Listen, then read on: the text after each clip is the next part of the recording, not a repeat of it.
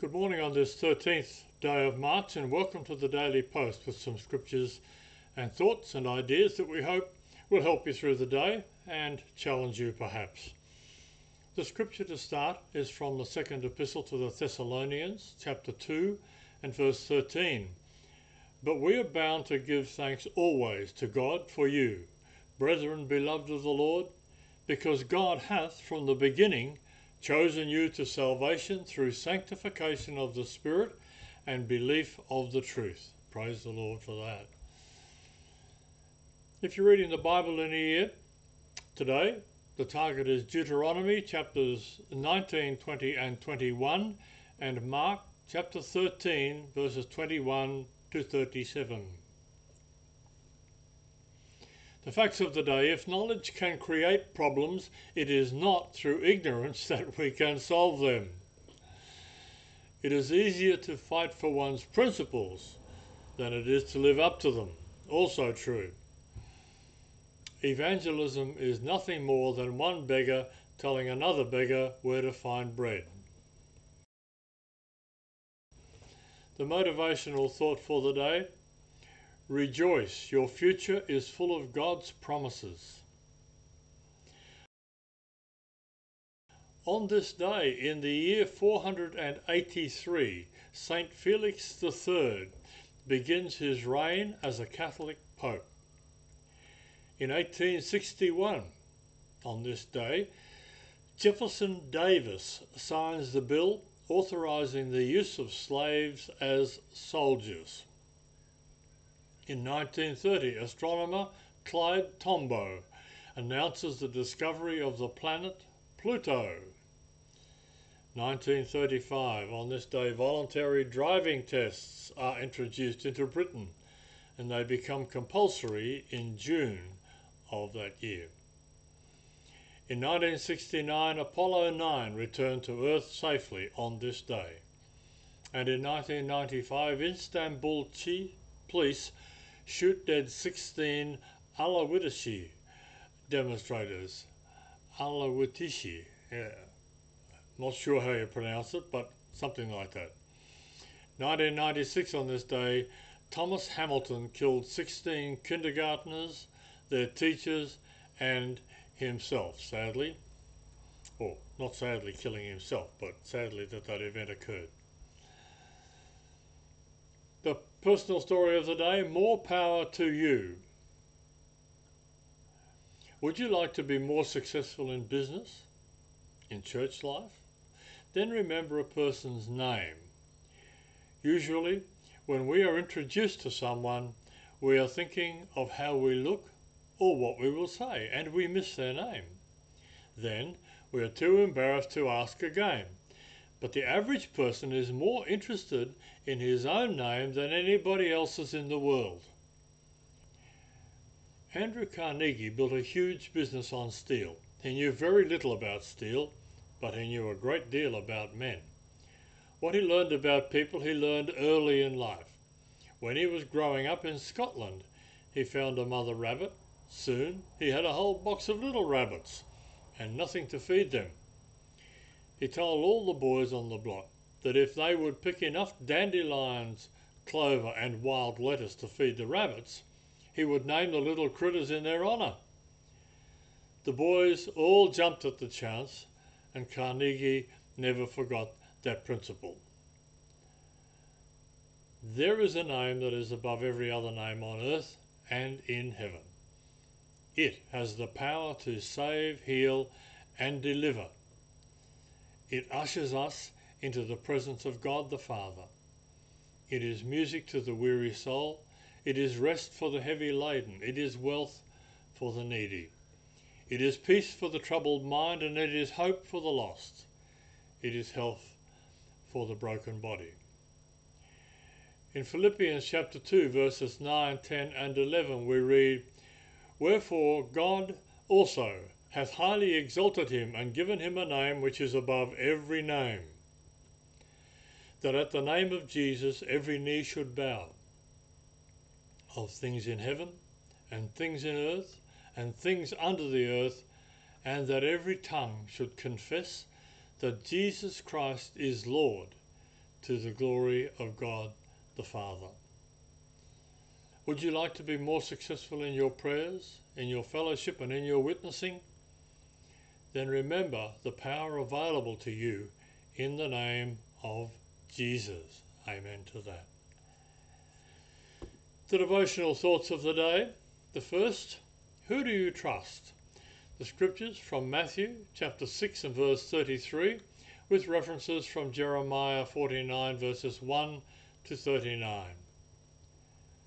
Seek first his kingdom and his righteousness, and all these things shall be added unto you. When people think of the Roaring Twenties, jazz music, fancy cars and carefree days come to mind. People put great confidence in the stock market, and it seemed that only progress and prosperity were possible. When the stock market fell 46% in October of 1929, people were shocked. It seemed that the nation had been struck by a fireball in the night, as one historian put it. The kingdoms addressed in Jeremiah 49 probably also felt they had been struck by a fireball when judgment finally came at Nebuchadnezzar's hand. The first kingdom mentioned is Ammon, and which had instigated Gedaliah's murder, thereby bringing Nebuchadnezzar's final wrath upon Judah. Even worse was Ammon's evil god Molech, whose cult included child sacrifice.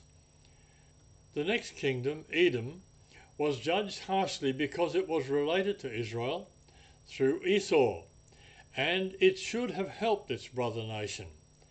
Ezekiel 25 tells us, however, that when Israel fell in 722 BC, Edom looted the country and refused to help its many refugees. Edom was known for its impenetrable fortresses, such as Petra. Moreover, Edom was used to being feared, but today's verses show that this country would experience a much greater fear, the fear of the Lord. Next is Syria. In addition to Damascus, Hamath and Arpad were key Syrian cities. Ben-Hadad was the name of a god whose worship would crumble like the country's cities. Following this, we find a reference to Kedar and Hazor, which were nomadic eastern tribes. Although isolated, even they would be crushed by Nebuchadnezzar.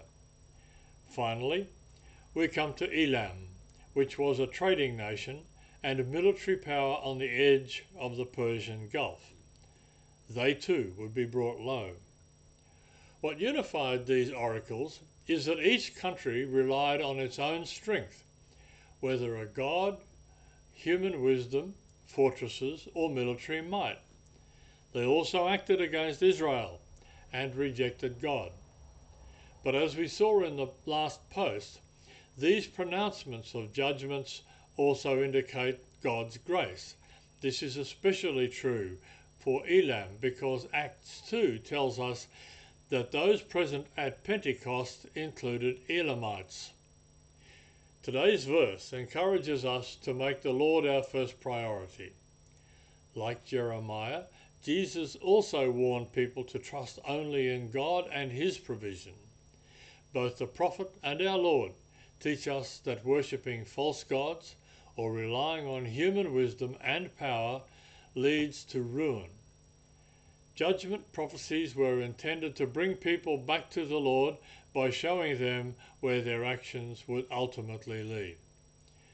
In the same way, Jesus warns us against storing up earthly treasures that will eventually rust and will keep our hearts from the Lord. The second thought for the day, the Lord is his name. And the scripture is from Exodus chapter 34 and verse 6. And the Lord passed before him and proclaimed, the Lord God, merciful and gracious, long-suffering and abundant in goodness and truth.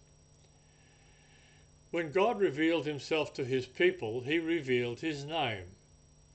A name is more than a mere designation of a person. In biblical times, a person's nature and characteristics were represented in the name. If you knew the name, you knew the person. If you understood the name, you understood the person.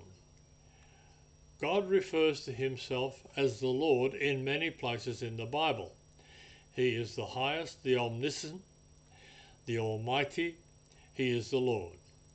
Hebrews refers to him time and time again as the living God. See Hebrews chapter 10 verse 31 and chapter 12 verse 22. No one is like him, no one is higher than he is. He is the only one who, in the true sense, is living. All life comes from him. He is the Lord. Who can save as he can? Is there anything that he cannot do? He knows everything. He counts all the hairs on your head. If you fled to the uttermost parts of the sea, or descended to the darkness of hell, he would still be there. He knows all your thoughts, and all your days are written in his book. He formed you in your mother's womb, and he carries you on his shoulders. No one is like him. He is the Lord, and he ought to be Lord in every area of your life. He can pour out life and blessing over every dry area of your life. He can make the desert bloom. He rejuvenates what was dead. He protects what is weak. He has mercy on those who are depressed, distressed, or wounded. The Lord is his name. Call upon the Lord in your distress. He is always with you, and he can help you in every situation. Praise the Lord. We spent a couple of moments in Thoughts in Verse, and it fits in with what we've talked about today. It's chorus 344, the name of the Lord. It's only one chorus, but it's one that you can sing over, if you know the word to this tune. Certainly the words you can say or sing over and over to yourself during the day. The words say, "The name of the Lord is a strong and mighty tower. The name of the Lord is a refuge for my soul. The name of the Lord is a pillar I can lean on. The righteous run into the name of the Lord. The righteous run into the name of the Lord." The facts of the day. Vampire bat saliva has been responsible for many advances in research into stroke recovery. And a baby octopus is about the size of a flea when it is born. That's when the octopus is born, not the flea. The closing thought for today. Lord, teach me to see what you see, to think as you think, and to act as you want me to. What a wonderful thought, and a great aim and goal for the day. Thank you for being with us today. We hope that the daily post will help and uplift you through the day. We hope we'll see you again tomorrow morning. Have a blessed day. Bye for now.